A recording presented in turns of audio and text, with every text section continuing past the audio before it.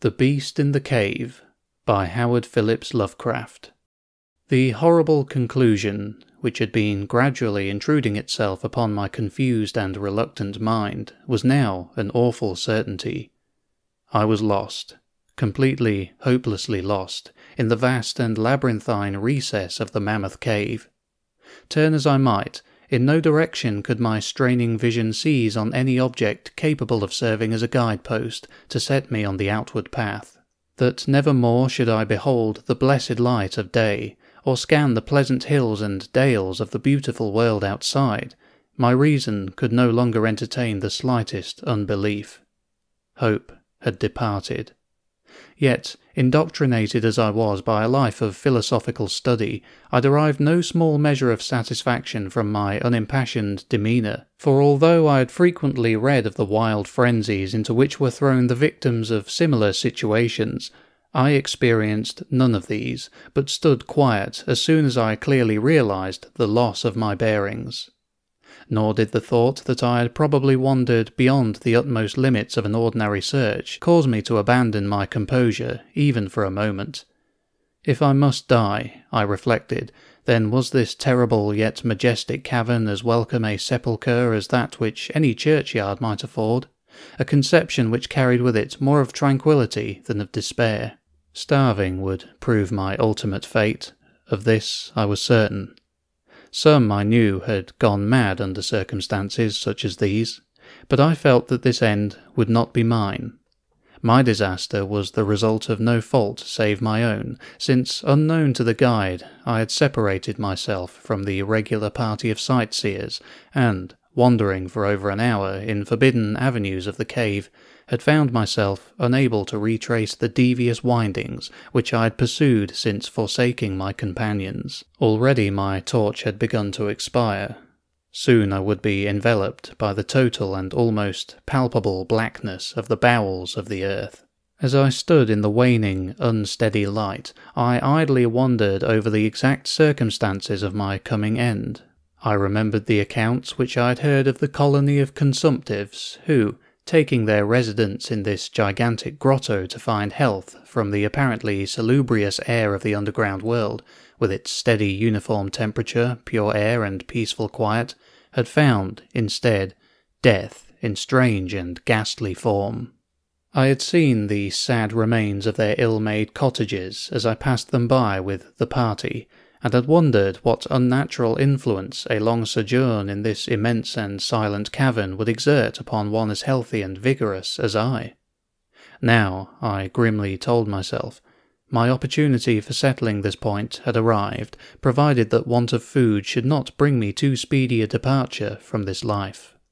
As the last fitful rays of my torch faded into obscurity, I resolved to leave no stone unturned, no possible means of escape neglected. So, summoning all the powers possessed by my lungs, I set up a series of loud shoutings, in the vain hope of attracting the attention of the guide by my clamour.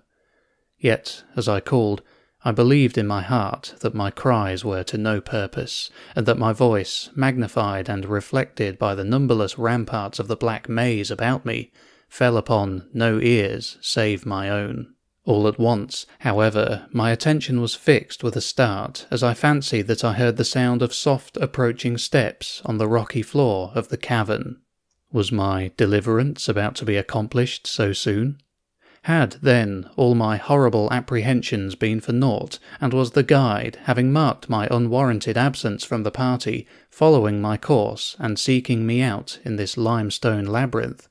Whilst these joyful queries arose in my brain, I was on the point of renewing my cries, in order that my discovery might come the sooner, when in an instant my delight was turned to horror as I listened, for my ever-acute ear, now sharpened in even greater degree by the complete silence of the cave, bore to my benumbed understanding the unexpected and dreadful knowledge that these footfalls were not like those of any mortal man.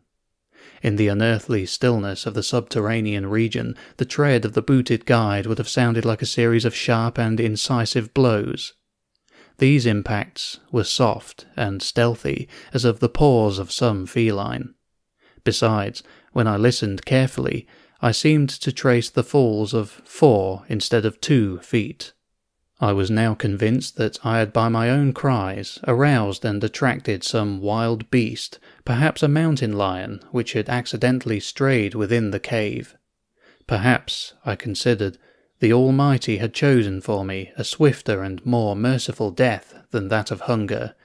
Yet the instinct of self-preservation, never wholly dormant, was stirred in my breast, and though escape from the oncoming peril might but spare me for a sterner and more lingering end, I determined, nevertheless, to part with my life at as high a price as I could command.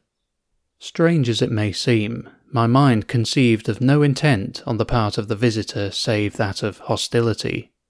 Accordingly, I became very quiet, in the hope that the unknown beast would, in the absence of a guiding sound, lose its direction as had I, and thus pass me by. But this hope was not destined for realization, for the strange footfalls steadily advanced, the animal evidently having obtained my scent, which, in an atmosphere so absolutely free from all distracting influences as is that of the cave, could doubtless be followed at great distance. Seeing, therefore, that I must be armed for defence against an uncanny and unseen attack in the dark, I groped about me the largest of the fragments of rock, which was strewn upon all parts of the floor of the cavern in the vicinity, and, grasping one in each hand for immediate use, awaited with resignation the inevitable result. Meanwhile, the hideous pattering of the paws drew near. Certainly, the conduct of the creature was exceedingly strange. Most of the time, the tread seemed to be that of a quadruped, walking with a singular lack of unison betwixt hind and 4 feet, yet at brief and infrequent intervals I fancied that but 2 feet were engaged in the process of locomotion. I wondered what species of animal was to confront me.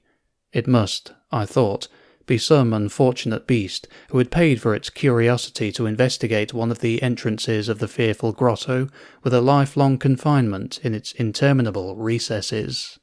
It doubtless obtained as food the eyeless fish, bats and rats of the cave, as well as some of the ordinary fish that are wafted in at every freshet of green river, which communicates in some occult manner with the waters of the cave. I occupied my terrible vigil with grotesque conjectures of what alteration cave life might have wrought in the physical structure of the beast, remembering the awful appearances ascribed by local tradition to the consumptives who had died after long residence in the cave. Then I remembered with a start that, even should I succeed in felling my antagonist, I should never behold its form, as my torch had long since been extinct, and I was entirely unprovided with matches. The tension in my brain now became frightful. My disordered fancy conjured up hideous and fearsome shapes from the sinister darkness that surrounded me, and that actually seemed to press upon my body. Nearer, nearer, the dreadful footfalls approached. It seemed that I must give vent to a piercing scream, yet, had I been sufficiently irresolute to attempt such a thing, my voice could scarce have responded. I was petrified, rooted to the spot. I doubted if my right arm would allow me to hurl its missile at the oncoming thing when the crucial moment should arrive. Now the steady pat, pat of the steps was close at hand, now very close. I could hear the laboured breathing of the animal, and terror-struck as I was, I realised that it must have come from a considerable distance, and was correspondingly fatigued. Suddenly the spell broke. My right hand, guided by my ever-trustworthy sense of hearing, threw with full force the sharp-angled bit of limestone which it contained toward that point in the darkness from which emanated the breathing and pattering, and, wonderful to relate, it nearly reached its goal, for I heard the thing jump, landing at a distance away where it seemed to pause. Having readjusted my aim, I discharged my second missile, this time most effectively, for with a flood of joy I listened as the creature fell in what sounded like a complete collapse, and evidently remained prone and unmoving. Almost overpowered by the great relief which rushed over me, I reeled back against the wall. The breathing continued, in heavy, gasping inhalations and expirations, whence I realized that I had no more than wounded the creature. and now all desire to examine the thing ceased. At last something allied to groundless superstitious fear had entered my brain, and I did not approach the body, nor did I continue to cast stones at it in order to complete the extinction of its life.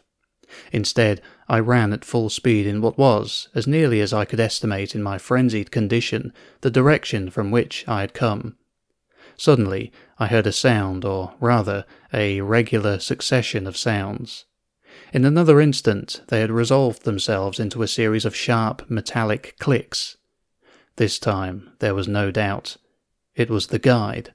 And then I shouted, yelled, screamed, even shrieked with joy as I beheld in the vaulted arches above the faint and glimmering effulgence which I knew to be the reflected light of an approaching torch. I ran to meet the flare, and before I could completely understand what had occurred, was lying upon the ground at the feet of the guide, embracing his boots and gibbering, despite my boasted reserve, in the most meaningless and idiotic manner, pouring out my terrible story, and at the same time overwhelming my auditor with protestations of gratitude. At length I awoke to something like my normal consciousness. The guide had noted my absence upon the arrival of the party at the entrance of the cave, and had, from his own intuitive sense of direction, proceeded to make a thorough canvass of by-passages just ahead of where he had last spoken to me, locating my whereabouts after a quest of about 4 hours.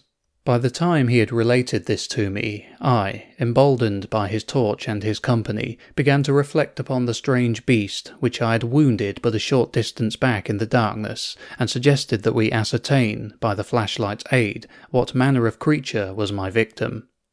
Accordingly, I retraced my steps, this time with a courage born of companionship, to the scene of my terrible experience. Soon we descried a white object upon the floor, an object whiter even than the gleaming limestone itself. Cautiously advancing, we gave vent to a simultaneous ejaculation of wonderment, for of all the unnatural monsters either of us had in our lifetimes beheld, this was in surpassing degree the strangest. It appeared to be an anthropoid ape of large proportions, escaped, perhaps, from some itinerant menagerie.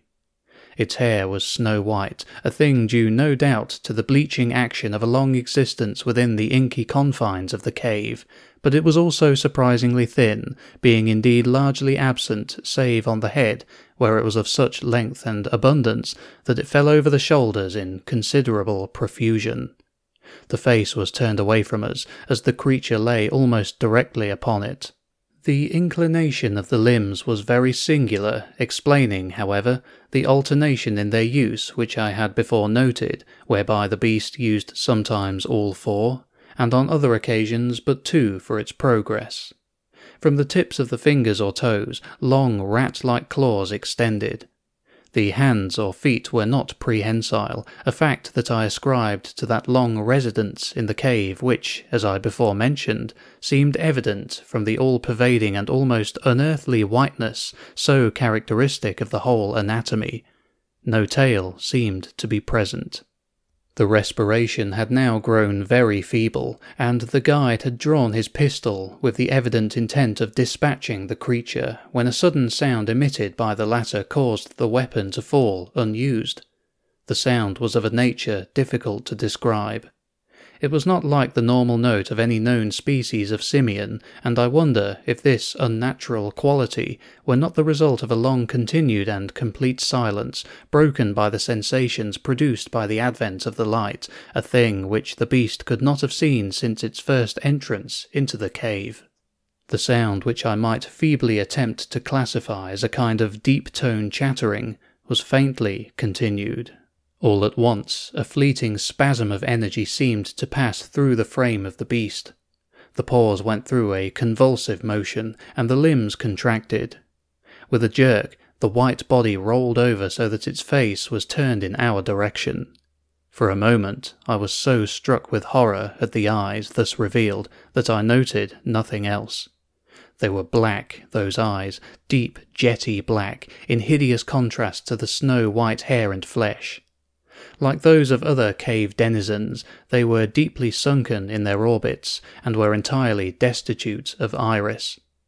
As I looked more closely, I saw that they were set in a face less prognathous than that of the average ape, and infinitely less hairy. The nose was quite distinct. As we gazed upon the uncanny sight presented to our vision, the thick lips opened, and several sounds issued from them, after which the thing relaxed in death. The guide clutched my coat sleeve, and trembled so violently that the light shook fitfully, casting weird moving shadows on the walls. I made no motion, but stood rigidly still, my horrified eyes fixed upon the floor ahead. The fear left, and wonder, awe, compassion, and reverence succeeded in its place. For the sounds uttered by the stricken figure that lay stretched out on the limestone had told us the awesome truth. The creature I had killed, the strange beast of the unfathomed cave, was, or had at one time been, a man.